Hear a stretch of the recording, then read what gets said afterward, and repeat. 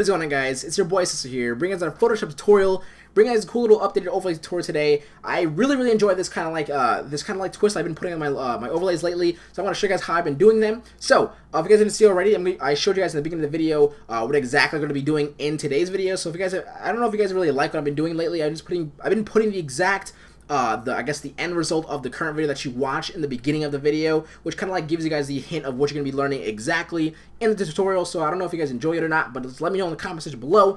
Anyways, we're going to be starting on this video immediately, so don't forget, guys, 200 likes on this video equals the secret down below. And I believe tomorrow, which is like, I don't know, Friday this is uploaded, tomorrow, which would be Saturday, we're going to almost hit 41K, so that's insane.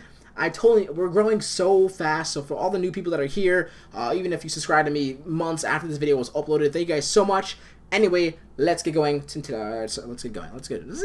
get going. All right, cool. So we're gonna make a new layer, and pretty much we're gonna start off with making the base of the overlay, which is like the most important part, because you don't want to have it too big, too skinny, and maybe not too long either. I don't feel like, you know, you should have overlays that extend all the way through the entire screen of, you know, because it's going to cover either gameplay, or it's going to cover either the video that you have below the overlay.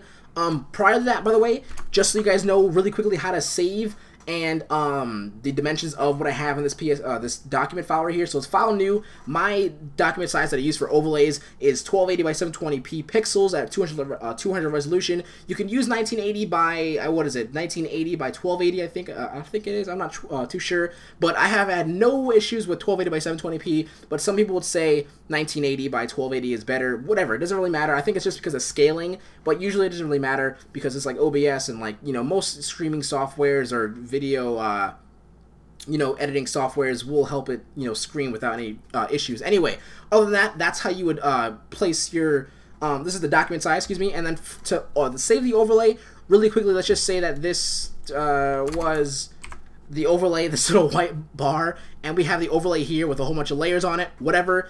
To save it, all I gotta do is basically just remove the background of the overlay. So I'm just gonna say remove the background of the overlay PSD, excuse me. So which is gonna be this one right now. For me, it would probably be your locked layer that says background. Otherwise, I name mine sometimes. I put like my my @ on it. But you remove it so it has the checkerboards at the back of it. And then pretty much to save it as my favorite quality is save for web, file save for web, and then PNG24. And then you would just press OK and save it. That's how I would save my overlays. That's how I think you guys should as well. So there you guys go. You know how to save it and how to open a nice document size for it. Okay. Excuse me. So on this new layer again, Control-Shift-N to make a new layer, or this little page down here. So we're going to go ahead and just take the M on our keyboard, which is the rectangle marquee tool for the base. And to pretty much do this is I'm going to just select from the top left, and I'm going to click outside the area and then just drag in. You'll see this comes up. And pretty much, I don't want to go over 20 height. You see the W and the H on the like, I guess the right hand side of the mouse right here. I say try not to go over 20, which is, I think it's a little bit too big. Obviously, it's personal preference. I would say try not to go too big. Just the sleeker it looks, the better it looks, I think. So there we go. We're gonna put at 20, and then possibly the width maybe at just 3.0. That looks pretty good. So there we go. That's my base. Like I said, I want to make it too crazy. Maybe if I would like to go like really keen into it, I would take maybe like a ruler and put it in the middle and see where the middle is, because maybe this is just like really close to the middle. I can just put it in the middle. Either way, it's fine. This is how I want it. So what I'm gonna do is I'm just gonna click on the selection, just move it to the middle. That way it's a little bit easier for me to work with.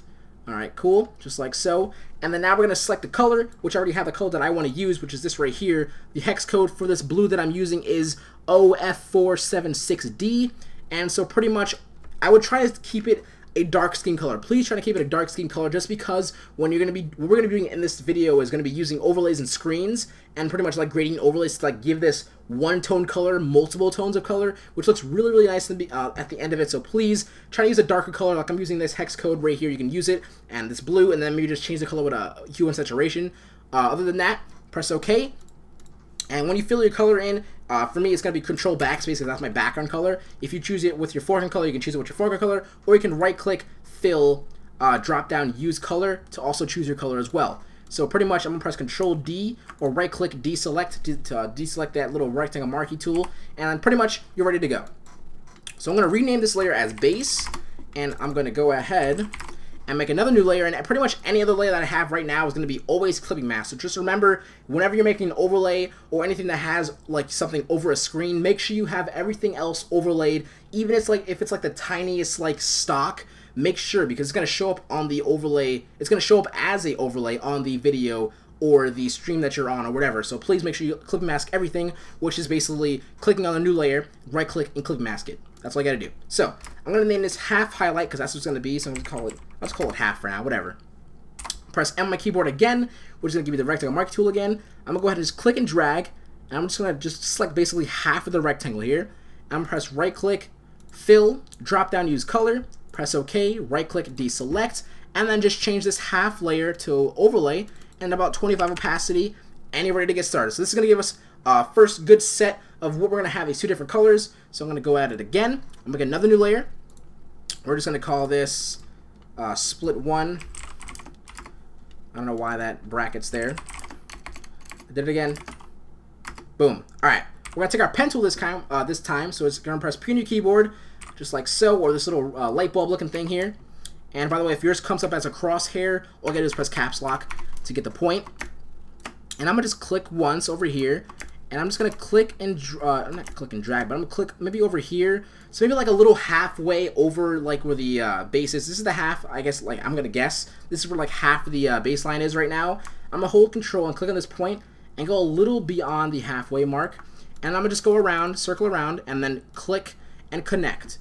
And right click, fill path, drop down, use white again, delete path. Once you have this, you just want to change this to overlay. We're just going to give you some nice little overlay, little secondary, I guess third color now. And we're going to just put a nice little inner shadow on this. So we're going to double click on the layer, inner shadow. And we're just going to go ahead and just uncheck global light. Go to angle, put about 90 degrees. And we're just going to change the distance to, I think, 165. And that should be a good angle. And then I'm probably going to turn opacity all the way up to 100. Alright, after you're done with this, we're going to make another new layer. And we're going to do, I guess, where I put my logo at. So on my original, you guys probably saw in the beginning, I put my logo in the bottom right. So either like your most important like icon or something, like I said, like my logo, or if you want to make what I'm going to be doing in a second a little bigger and put like maybe if you only have one social media, maybe you would put that one social media inside this area that I'm going to do in a second, or basically just use it as a main attraction. Like you want it to be like your main spot. So it's going to be the most vibrant, the most noticeable. So I'm just going to call this logo spot for now. I'm going to use the pen tool again, and I want to make sure I go through this little angle, this little 90-degree angle over here. I'm just going to click, maybe like so. Not just a nice little triangle, basically. I'll make sure I got that angle right there. All right, cool. I'm going to go around. Oops, wrong way. Around this way. Right-click, fill path, but this time I'm going to drop down and use a color. Because what we're going to do in a second is going to be using screen. So we have to have around the same color. So I'm going to click over here, which is going to give me the same exact color that I have on my base with one of the darker tone shadows. I'm just going to lower it just a little bit more. So like just, I don't know, just a tad bit more. So it's like a little darker where it's like kind of hard to see the color. Press OK. This will work for me. Right click, delete path. And pretty much, it's a little too small for me. I would have it a little bit bigger. It's gonna bother me if it's not a little bit bigger. Right click. Fill, color, delete path, and pretty much I'm going to change this now to screen. I'm going to double click on this layer really quickly, and right away, if I put a global, a gradient overlay, and I change this blend mode to, I think, soft light, and change my opacity down to about, I'll say, 75. What would overlay look like? Maybe overlay, right? I think it looks better, right? Overlay, and as well as an inner shadow, I'm going to change my, uncheck my global light, go back to my angle, change it to 90, and then in my distance, I want to put 165, and as well as a 100 opacity. That works for me? I think so. Maybe I kind of want to play with this just a little bit. I'm not too sure if I like it. Maybe if I change my angle to 120, will that look better? I'm not too sure. Maybe that looks okay. Let me zoom out for a second. So, alright, that's fine. That looks pretty good. I put my inner shadow to 226 and 100 opacity for now. I can always change it if I wish to, and if I don't like it, I would just change it right now, but I don't want to mess with it too much, waste too much of your time. But pretty much that's going to be my logo spot. It's going to be when I put my logo, and like I said, when I put this on screen rather than overlay, if I put it on overlay, it won't really show up. It'll show up as a darker tone. We want to keep it like a nice even, different tones of the color. So screen works for me because I also chose the original color of the little triangle that I did was a darker tone of this color right here. So as well as with the gradient overlay, it just gave it like a nice little glow to it, which looks very, very nice. And pretty much, I'm not just liking the. I want to fix the distance of the inner shadow. I think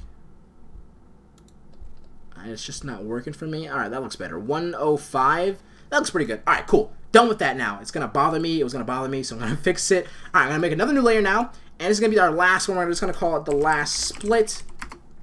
I'm gonna take my pen tool again, go through this one corner over here, and I'm just gonna move it so that this also goes a little halfway over there. Make sure this goes through this little angle. And I'm just going to go around, connect it, right click, fill path, drop down, use white, press OK, delete the path, and then pretty much it's like a rinse and repeat kind of thing. But when I put this on overlay, it's going to finally give us that like very clean look. Come on, put it on overlay. Give us a nice clean look, or it just looks very, very nice. I just love how this looks. You can play around with the opacity of all the other ones, but I think this looks very, very clean. I just love how it looks. I'm going to put my logo in it really quickly. The bottom left, or the bottom right, excuse me. Boom. My logo right there. Put it on maybe overlay. Would that work? Or screen? No? No, I think it want to work. Alright, I can just keep it white. I'll just keep the logo white. I'm just going to change the color to white. And then maybe I'll put it on overlay. Let's change that to color to white. Oops. Rasterize it and then put it on overlay maybe. That looks a lot better, yes. I love how this looks. It just looks a lot cleaner, just a lot more like I tried on this. Like it looks better. It looks not so crazy. But if you guys want to put either more detail on it, I'm going to show you guys on a second little trick that I do. So if you guys like how this looks, this is clean, this is very nice, this is how you want it, that's fine. What I'm going to do really quickly is I'm just going to use any font really. I'm just going to type in, what is it? I think it's tall bold. Tall bolder is what I use. I'm just going to type in something like a long word maybe, like graphic designer. I don't know. It doesn't really have to even spell anything. I'm just going to make sure. I'm going to use this I'm going to use this VA thing. This is a split VA. If you don't want to know how to bring this table up, it's just highlighting your entire text with Control A and then pressing Control T to bring this table up, and this VA splits your letters. So that's what I'm going to do just right now. So let me do that. And pretty much I'm going to place this in the middle. And like I said, it doesn't have to spell anything. This is just a little trick that I do. I'm going to rasterize this layer, filter, blur, motion blur, and just motion blur this about 90 pixels or so. Maybe that'll work. Yeah, right? 90 pixels. Put it on overlay, and then right away you get this very sleek, like very, I don't know, it just looks so good. It's just a simple little design or a little texture, I guess you can say, on the overlay itself, which looks beautiful. It looks really nice. And then pretty much the end result is all up to you. Like I said, you can put other stocks on it, brush packs from my 40K brush pack. If you want to put all the stocks on those, you can put that there as well. I'm just going to type Seso HQ in with 0. Change this back to 0. Boom, and then maybe just change this to 3. That'll work. The size. And of course, like I said, anything you put on this overlay is all up to you. And if you, like I said, any other things, like if I wanted to put, if I wanted to put on the first living mask, if I want to put the brushes, some of the brushes on it, maybe look cool on it. I'm not quite sure if it'll look good. In this kind of setting, I don't know, something like a little splat of paint. Why not, right? It's pretty cool. Why not, right? And put this on overlay, maybe it look cool. So this is like endless. Of course, you can modify this as much as you want and make it as your own, but I think this is a very nice style. It looks a lot cleaner than what I've done previously, so I really wanted to show you guys the process of showing you how I did my overlays nowadays. So thank you guys so much for watching. Don't forget to leave a like. 200 likes on this video equals a secret down below. Don't forget to check out my Self-Fi, selffi.com/SesoHQ, as well as follow me on Twitter at SesoHQ. Everything's at SesoHQ. Everything beautiful. Alright, cool. Thank you guys so much for 41K. And I'm going to go enjoy myself. Probably like right now I'm swimming. All that cool stuff. Make sure you guys enjoy yourself too. Enjoy the rest of your summer and the rest of your day. Peace. SesoHQ out. Later.